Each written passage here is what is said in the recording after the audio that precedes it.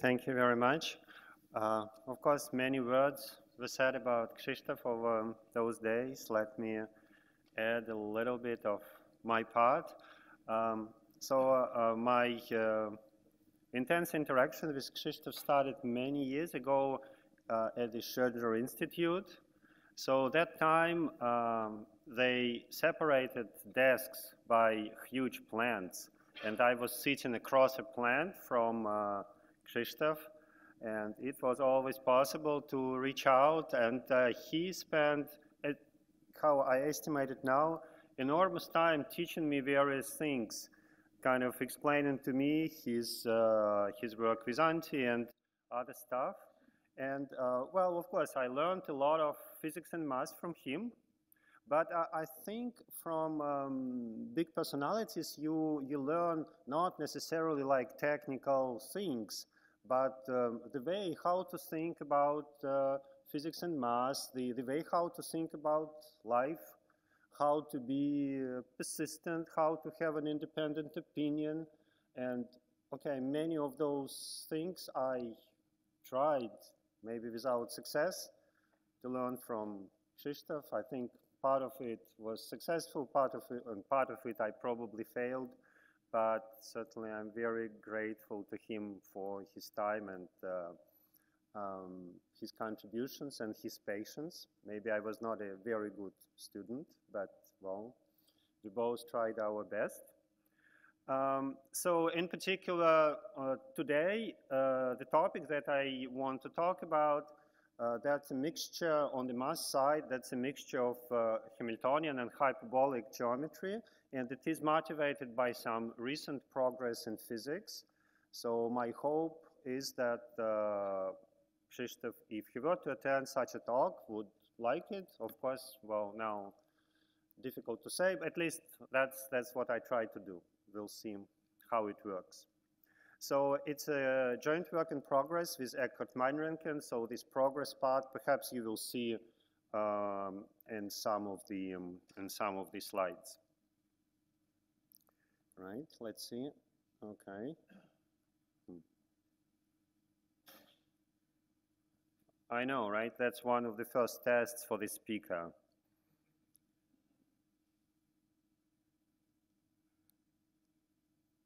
Well, technician. Okay, thank you. Right, so I start with the physics motivation. So there will be two parts of the motivation. One part comes from physics, another part comes from math. And the physics motivation is related to recent progress in the so-called Jackiw-Teitelboim gravity. So there are many versions of gravity, classical and quantum, in 2 dimensions. So this is one of them. And here is the action principle for this Jackiw-Teitelboim or JT gravity. Sorry, there was a question? Okay, so here is the action principle, which depends on 2 fields. One of them is a Riemannian metric on a 2-dimensional surface, and another one is a scalar field. And up to boundary terms, which are very, very important. The choice of boundary terms is very important, but I don't want to make it precise on this slide. It's an integral of the scalar field times the curvature of the metric plus a constant. Here I chose this constant to be +1. In general, this is the cosmological constant of this JT gravity. And as you easily see, the Euler-Lagrange equation, one of the Euler-Lagrange equations for this model is that the curvature is equal to -1. So in other words, the classical solutions of this model are hyperbolic metrics on your surface. And that's how the hyperbolic geometry comes in. Now, so this recent progress, in particular, there are many things which are done, but one thing is an observation of some kind of duality between 2D and 1D. So duality is a physics word. In mathematics, it probably means equivalence. So there is a duality, let's call it like that for now, between this two-dimensional theory and a theory which is one-dimensional. It's called the Schwarzian theory. So there our space-time is S1. Now let me illustrate it by choosing a very simple geometry. We're going to revisit this geometry several times today. It's just a disk. And at least what the physics papers are saying, that we're looking at the surface which is also topologically a disk, but where the boundary can be wiggly. So you see this red line, it tries to illustrate this wiggly boundary. It carries, again, the physics talk says, some degrees of freedom, which are described by the action written below. So that's the action of the Schwarzian theory. It's a kind of strange beast. You see what we saw on the previous slide was really rather conventional field theory. So this one is strange. The main object is a diffeomorphism of the circle F. So you see this f of x plus 2 pi is f of x plus, let me see. Now the second piece of equipment, I'm failing again, right? I don't know whether you see this green. So this is a diffeomorphism of the circle. F prime must be positive. And then the action consists of two pieces. One piece is a sort of kinetic term, and the other piece is this complicated expression, which is called the Schwarzian derivative. So for this reason, this theory is called the Schwarzian theory. I'm not completely sure about my coefficients. Probably on the next slides there will be some contradiction with it. I tried to correct it, but my tablet did not connect to your system. So, okay, let's leave with approximate coefficients. So one of the purposes of this talk is to give some mathematics interpretation of part of this picture. So that we'll see towards the end of the talk. But that's my first motivation. There is this interesting observation. There is this theory of hyperbolic metrics on two surfaces, and then it is sometimes equivalent to some complicated, interesting, a little bit esoteric theory at the boundary. Now let me pass to a mathematics motivation, and this goes under the name of Hamiltonian geometry. So this is a very beautiful and by now rather standard piece of math. So here is a definition. Suppose you have a manifold M together with a two-form on M called omega, and together with an action of a group G, and a function, a map from M called mu to the dual of the Lie algebra. Right? So there are many pieces of information, and this is called a Hamiltonian G-space if it satisfies several axioms. Here I list those axioms because later on we'll basically, I'm not going to repeat the definition. We're going to do it in the infinite dimensional context. So first of all, M omega is symplectic, so omega is non-degenerate and closed. Then there is a moment map equation, meaning that if I substitute a fundamental vector field for some element of the Lie algebra of G into the symplectic form, I get a de Rham differential of the pairing of the map mu with this element x. Or in other words, this function mu x is a Hamiltonian for the vector field xm. And also, sometimes people add this condition, and I'm going to add this condition. The moment map is equivariant under the action of the group on the manifold and under the coadjoint action on the dual of the Lie algebra, right? So this is a complicated definition, many elements and many axioms which bind them together. However, this is an extraordinarily successful definition. Just to give you an impression, I would like to remind you of 4 major results or major themes which are consequences of this definition. First of all, there is probably the most used in the literature. I guess literally there would be like thousands of papers about it. There is a construction which is called reduction. You take a fiber of some point, mu minus 1 of psi, and you divide by the coadjoint stabilizer, and you obtain a new space, which may be manifold, or it may have some singularities, but this gadget is symplectic. So this is the Marsden-Weinstein theorem, and kind of probably now every year there are many, many papers about different aspects of this construction since about 40 years. So the other statement is convexity. If you take the image of M under mu and divide by the coadjoint action, you get a convex polyhedral cone or polytope, depending on the context. Of course, here I would need to make more assumptions on G. Maybe we don't dive into it, but that's also a very beautiful and somewhat unexpected geometric aspect of the story. So then there is localization, which says the following. If we try to compute an integral with a Liouville measure of the exponential of the moment map, so this integral can be computed explicitly as a sum over fixed points of the maximal torus action on the manifold. Of some localization contributions, I don't want to bother you with writing down what they are. This is some kind of multidimensional analog of the residue formula. So yeah, it's exact, right.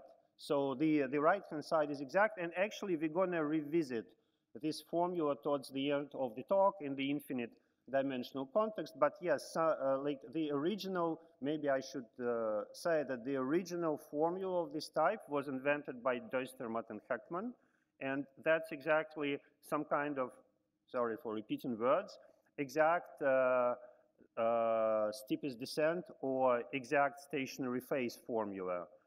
And then it was understood on a more conceptual level, this localization independently by Berlin and Verne and Atiyah and Bott. And finally, the fourth big result is a so-called quantization commutes with reduction principle of Gilman and Sternberg. Here, let me not dive into it, but like each of those four statements here, it's a big chapter in the development of mathematics over the last around 40 years. So, okay, because it's so successful, people were very interested how to generalize it in various directions. Of course, one question you can ask, so in here everything was finite dimensional, and there were restrictions on the group and on the manifold that I didn't mention explicitly. So one question is, can you do it infinite dimensionally? And of course, you can. There are many works in that direction. Let me focus on one particular infinite dimensional version, which started maybe about 25 years ago. And here, the group which acts will be the loop group of your finite dimensional group, so the maps from the circle to the group, and it has famously a canonical central extension by the circle, which I denote LG hat, and that's this guy LG hat, which will be acting on an infinite dimensional symplectic space. And the moment map here, if you analyze the situation, so the good model of the dual of the Lie algebra is a space of one forms on the circle or connections on the circle. So it was Meinrenken and Woodward who started this program 25 years ago. And by now, basically, the whole Hamiltonian package, everything, all those four statements that I listed in the finite dimensional case, by now, they are worked out. I mean, there are some outstanding problems, but by and large, it's done. And sometimes it's easy, sometimes it's difficult, sometimes it's highly non-trivial how you generalize the statements. For instance, here I said in localization, you need to compute some integrals. What are those integrals in the infinite dimensional case?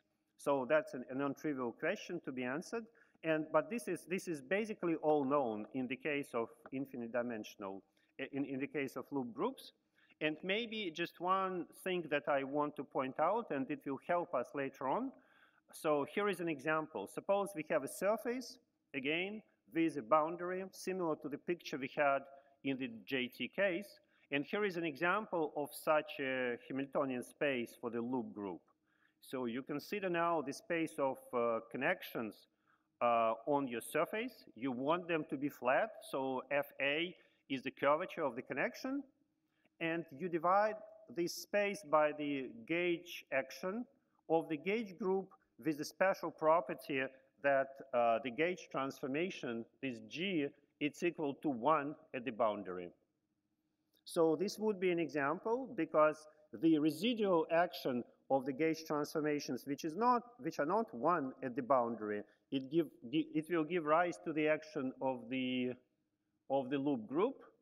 And it's interesting that the moment map in this case, that's really easy. You take this connection, you restrict it to the boundary, right? The boundary in my example is a circle.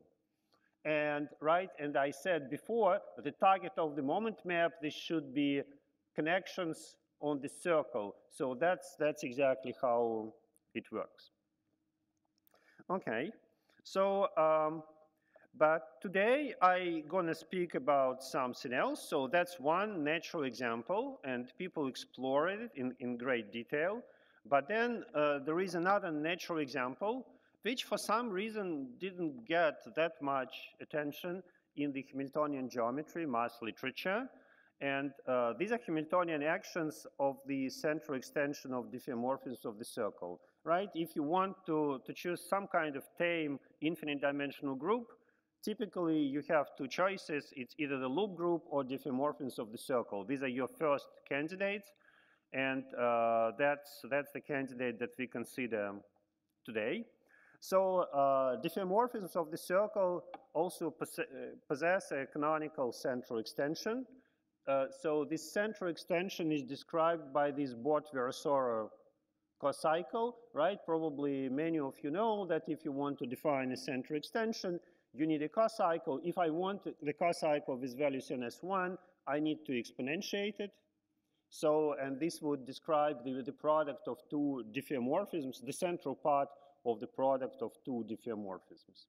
Now, on the technical level, and for our purposes, it will be a little bit more convenient, instead of diffeomorphisms of the circle, to work with the universal cover, because the universals of the circle contract to S1, so it's not simply connected. And so here, this group, diff tilde, so that's a group of maps from R to R, which are quasi-periodic and have positive derivative. So this is the universal cover of diffeomorphisms. And of course, you can pull back the central extension. So there is a central extension, which I'm going to call G. So that's going to be our group that we plan to study. And we want to look at Hamiltonian geometry for the action of that group. Now, the Lie algebra of that group is vector fields on the circle, plus there is a central line corresponding to S1. And what is perhaps more interesting or more relevant for us today, the dual, that's not the topological dual, so-called smooth dual, is the space of quadratic differentials on the circle. So these are gadgets of this type, plus a real line, the dual to this guy, and usually the coordinate on that line is called the central charge by analogy with conformal field theory, and we denote it by C. So maybe just a small comment, right? There is an obvious duality between vector fields and quadratic differentials, because a vector field is d over dx, quadratic differential is dx squared. You divide dx squared by dx, what remains is dx. So the product is naturally one form on the circle. You can integrate it and get a number. So that's the duality. Now, these two objects, it is convenient to combine them into the second order differential operator. So C second derivative plus T of x. This is called, in the math literature, a Hill operator. In the physics literature, probably a Schrödinger operator. So a second order differential operator on the circle. And you see, we're going to assume from now on that C is non-zero. So this theory is very different for C equals 0 and C non-zero. And for us, it will be interesting to consider C non-zero case. And in most cases, you can just scale it to be 1. So, okay. Now, what I'm gonna show you are two examples of Hamiltonian, or two families of examples of Hamiltonian spaces for this group. So one of the, or maybe, sorry, yeah. So maybe first let me outline some useful facts about the coadjoint action and about Hill operators. Well, since I said that the model of the dual of the Lie algebra, that's quadratic differentials, you may ask, what's the coadjoint action? And the coadjoint action looks a little bit interesting and surprising.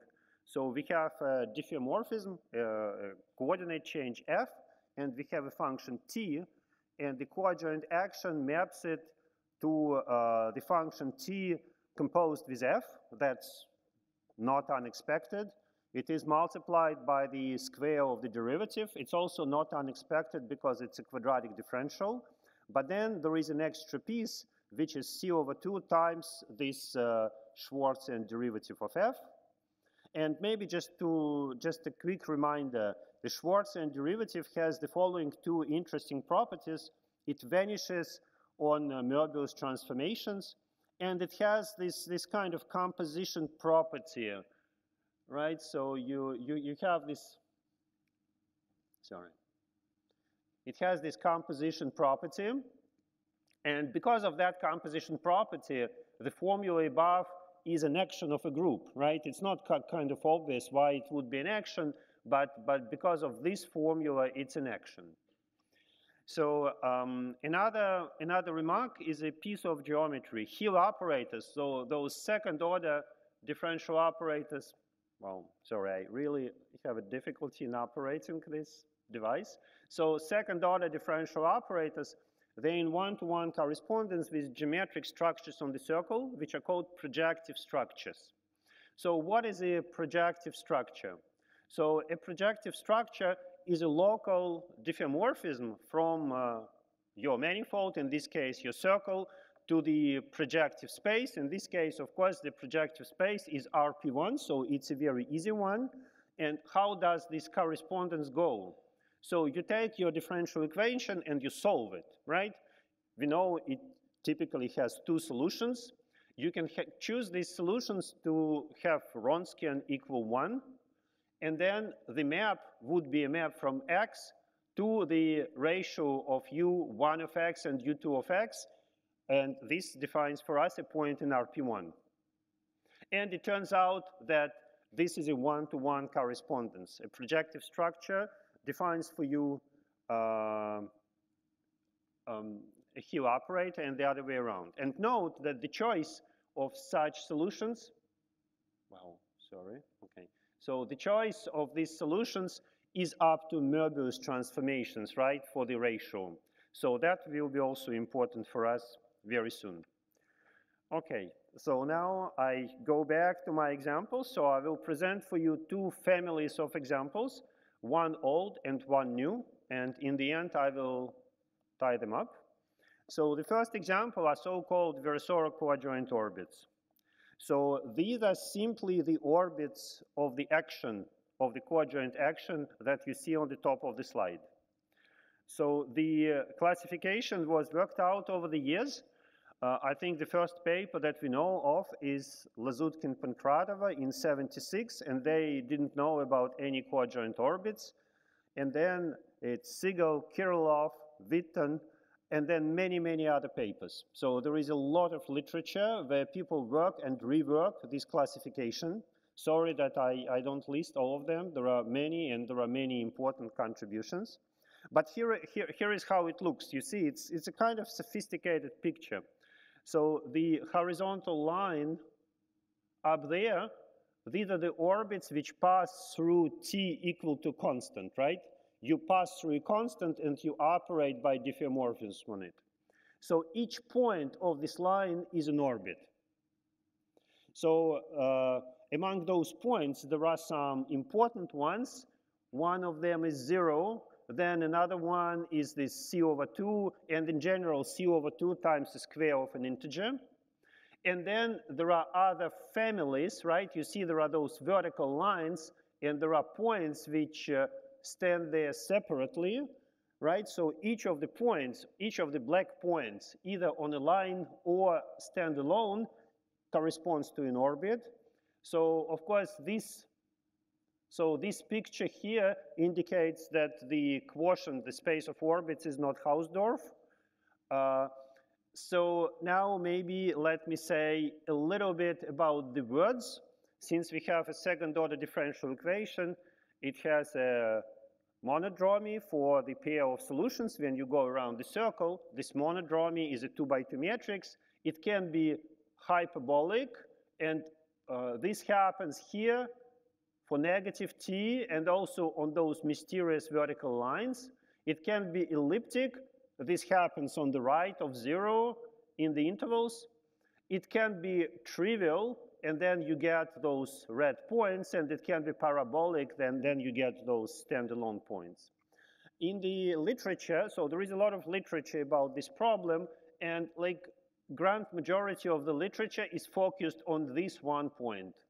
So this is called a Teichmüller orbit, because this is a so-called, it embeds naturally in the so-called universal Teichmüller space, which knows about Teichmüller spaces for all genera, and it attracts attention of people in mathematics from different fields. So this is maybe like in some way the most important orbit, and that's the only orbit with a stabilizer being PSL2R. So then, of course, there is a complete classification of stabilizers. Here up on this horizontal axis, it is S1. Here it is R+, and there are more complicated stabilizers for other points. So these are examples in the following sense. The moment map is identity, and there is a unique, for each orbit, there is a unique omega, which makes it unique symplectic form, which makes it into an example. Okay, so that's something which was developed before. And another example that I want to present to you today, and that's basically our main result. So these are moduli spaces of hyperbolic metrics. So here is a picture. We're back to our friend, a two-surface. To simplify things, we choose it to have one boundary component. So sigma bar is a closed surface, and its boundary is isomorphic to S1. And a bit, sorry for like kind of a little bit clumsy notation, sigma itself, this will be the interior of that closed surface. So I first include the boundary, and now I exclude the boundary again. And you will see why, just because of my definition. So the space M that we want to define is a space of hyperbolic metrics on sigma, on the interior. And those metrics, they explode as 1 over y squared at the boundary, where y is some boundary defining function. So I try to illustrate it with a picture. So you have here some local chart, some yellow chart with coordinates x and y, and y squared times g, this would be locally a metric on sigma bar. So that guy goes to a finite limit when y goes to 0. And similar to the example of Meinrenken and Woodward, we divided by diffeomorphisms of the closed surface, which are equal to 1 at the boundary. Now you can make a choice. You can either divide by the connected component of diffeomorphisms, and then you get as a result some kind of infinite dimensional manifold, or you can divide by all diffeomorphisms, including the mapping class group, and then you get a more interesting space, but it will have some kind of singularities. So maybe to simplify things, we're gonna think about the connected component of diffeomorphisms. And note that again, we have an action of diffeomorphisms of the circle, which is the quotient of all diffeomorphisms of sigma bar by diffeomorphisms which are 1 at the boundary. So at least we have an action on that space of our diffeomorphisms of the circle or of the universal cover. Now here is a theorem. So this M is a Virasoro Hamiltonian space, and I should give you 2 elements, the moment map and the 2 form. Let me show you a little bit how it works. So first of all, the moment map. we have this hyperbolic metric, and here I draw only the color near this boundary at infinity. By the way, so as we learned, in hyperbolic geometry, people, of course, studied those so-called hyperbolic ends. There are the whole books about it and about spectral theory on those hyperbolic ends. And so in mathematics, they're called funnels. And the physicists, they invented their own word. They call such things trumpets.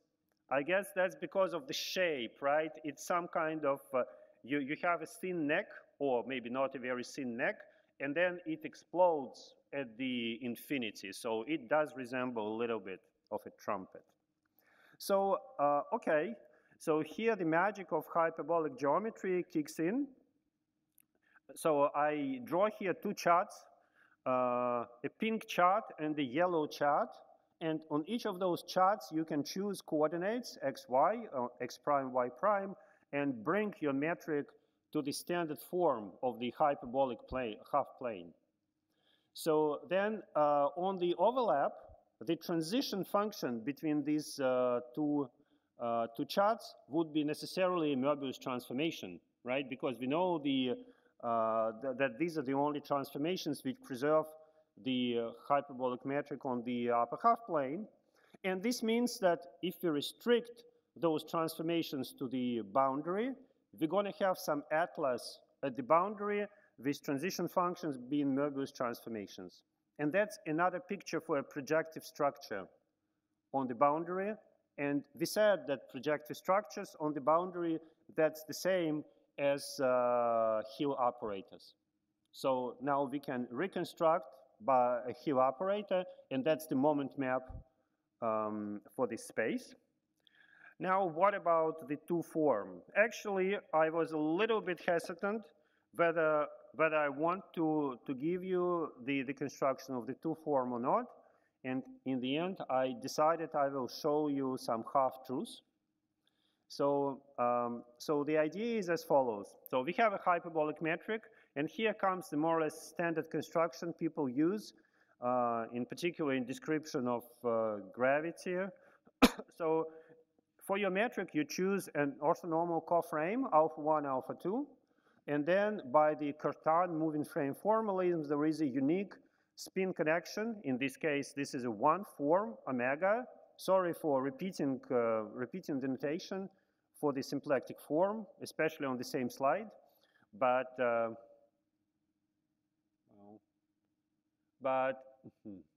again, but this omega, it's not the same as that omega. So sorry about trying to make you confused. So there is a unique spin connection which satisfies the Cartan's moving frame equations. And then if G is hyperbolic, it's equivalent to the following expression. So alpha 1 E1 plus alpha 2 E2 plus omega E3 to be a flat SL2R connection. Here E1 and E2 are hyperbolic generators of SL2R, and E3 is an elliptic generator. You can choose them in different ways, but that's how one needs to do it. So then there is famously in gauge theory the formula due to Atiyah-Bott, how you build a two form on the space of connections. So, and that's the formula that I show you below. That's the Atiyah-Bott formula. That's the formula which is used when you want to define symplectic forms on moduli of flat connections. And here it's perfect. The only thing is, if you look at it carefully, on the color near the boundary, the connection A blows up as 1 over y. So in the integral, a priori, you have something like dy over y squared. So this integral diverges normally. However, it turns out that there is again some magic of hyperbolic geometry which makes it converge in this case. So maybe this part, unless you ask me, I'm not gonna tell you how we look at it, how we do it. But it turns out that this is a symplectic form, and together with mu that I described here in a somewhat more elegant fashion, so they make a Hamiltonian, Virasoro Hamiltonian space. Okay, so far so good. Now I want to So that's basically the result that we have at the moment. There is another result that I'm not going to show you, and instead I want to discuss some perspectives, some conjectures and open problems, which will actually link the two examples and which give interpretation of the 2D, 1D duality that I mentioned in the beginning. So first of all, so our examples up to now are Virasoro coadjoint orbits or moduli of hyperbolic metrics. Now, already in the paper of Saad-Sheker-Stanford, which pioneered recently pioneered JT gravity, so they more or less say, let's say our interpretation is that the moduli space of hyperbolic metrics corresponding to the disk is isomorphic to that orbit. Remember, there was this big red point, the Teichmüller orbit, the most important orbit in the classification. So, so they should be, those spaces, they should be isomorphic. And yeah, maybe there are still some small things to check, but it's very, very probable that it is true. Now, what about other orbits? So here is a sort of very convincing, very probable conjecture. Suppose now that you take a disk, and in the disk you admit a conic singularity inside. So a conic singularity is characterized by the angle when you go around that point, right? If it's a conic singularity, that angle is not equal to 2 pi. It's different from 2 pi. And here is a well-justified conjecture that if you consider moduli of hyperbolic metrics with one conic singularity somewhere on the disk, then you get an orbit where t would be given by this expression c over 2 times alpha over 2 pi squared, whatever, some simple quadratic function of the angle. But now we assume that alpha is not equal to 2 pi n. Now, what if alpha is equal to 2 pi n? Here is the next level. This conjecture is, well, sort of probable, but one should still figure out what this conjecture means. So let me first state it and then explain the difficulty.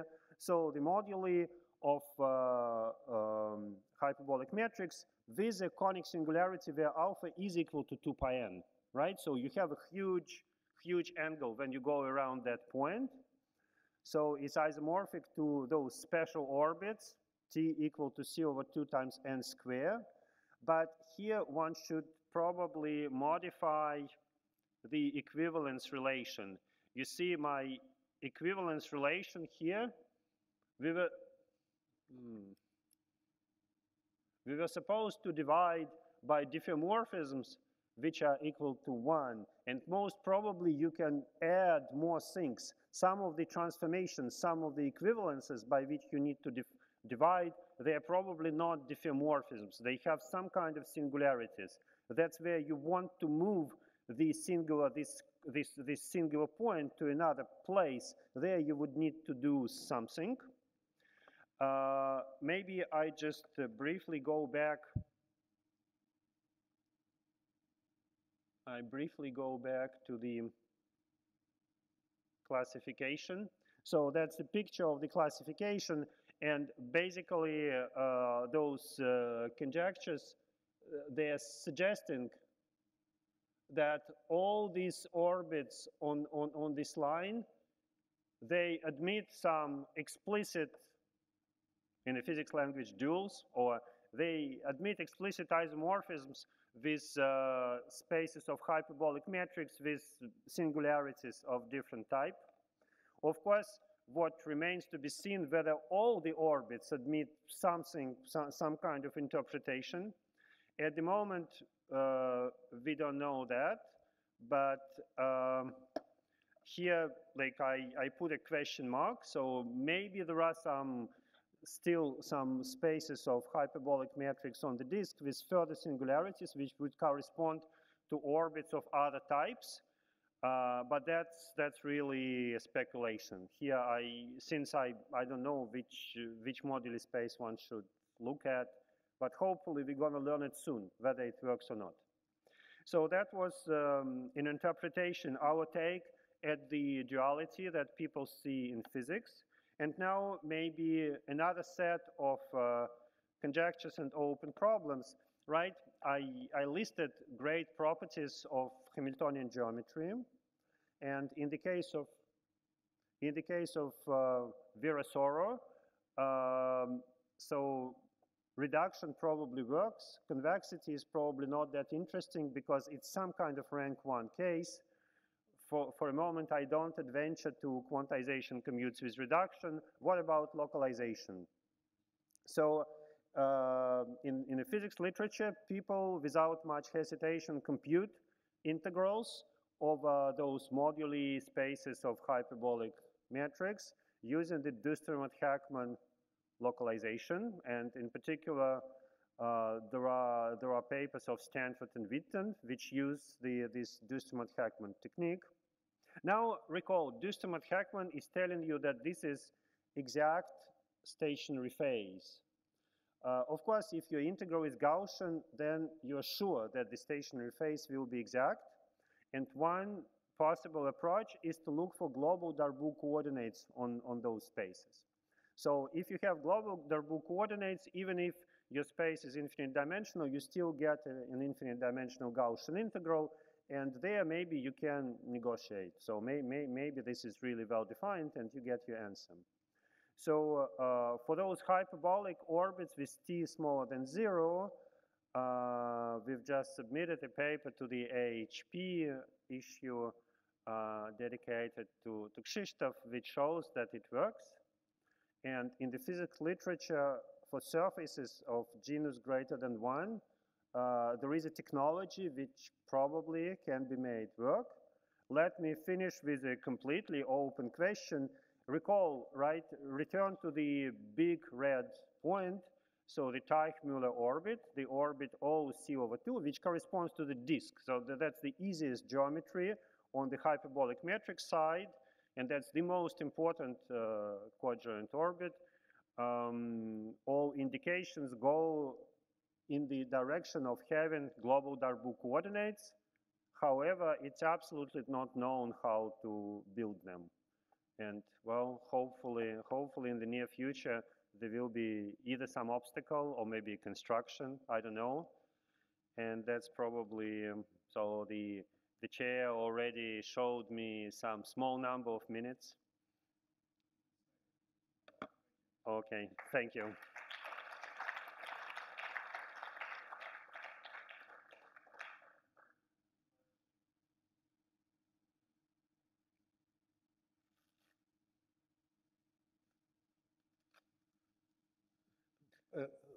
Who was Hill?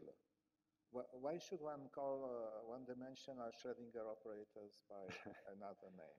Yeah, to be honest, I don't quite know. The paper of Lazutkin and Pankratova was entitled on the property, so I think versant deformations of Hill operators. So yeah, I think I probably should look up on the Wikipedia, but just like that, I don't know. But it's an old name. Yeah, another possible name would be Sturm-Liouville operator. Sure, of course.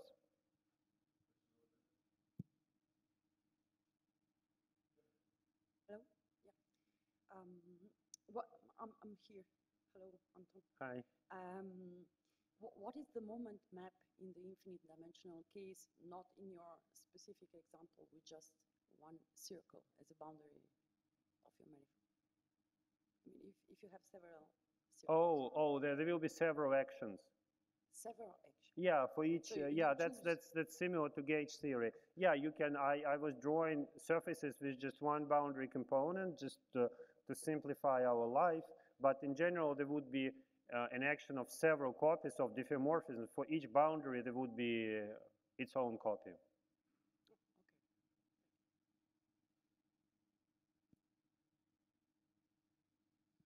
Could you please be a bit more explicit about this Dustermatt-Heckman theorem in the infinite dimensional case? What are the integrals that you are able to compute following Witten and Susskind. Right. There is there are several approaches, right? There is a formal approach. The formal approach tells you so you have your symplectic space. You have maybe now I try to present how it's done in Stanford Witten paper. So you have an S1 action. You look for fixed points. It turns out you have only one fixed point. So at that fixed point, you are trying to define your localization contribution. So the localization contribution consists of the numerator, which is the exponent of the moment map. With that, there is absolutely no problem. And then you have a denominator, which is a Pfaffian of something. Pfaffian now of some infinite dimensional operator. Directly, it doesn't make sense, but you can introduce a convention. Say that this is a zeta regularized Pfaffian. Then it does make sense. So you have some formal right-hand side. Of course, difficult to say whether it corresponds to any integral, but the right-hand side of the Duistermaat-Heckman formula with this zeta regularization prescription makes perfect sense, and it can be computed. Now, my point was that suppose that your space actually admits global Darboux coordinates. In that case, you can try to define a Duistermaat-Heckman integral. So this would be some kind of Gaussian integral. Gaussian integral, well, then, of course, depends a little bit how precise you want to be, but Gaussian integrals typically, even in infinite dimensions, if you have a good with a good sign, a quadratic form, they are sort of defined, and you can also define them in that case. So the comparison shows that the answer seems to be the same. Now, but this Darboux coordinate story covers only some part of the space of orbits.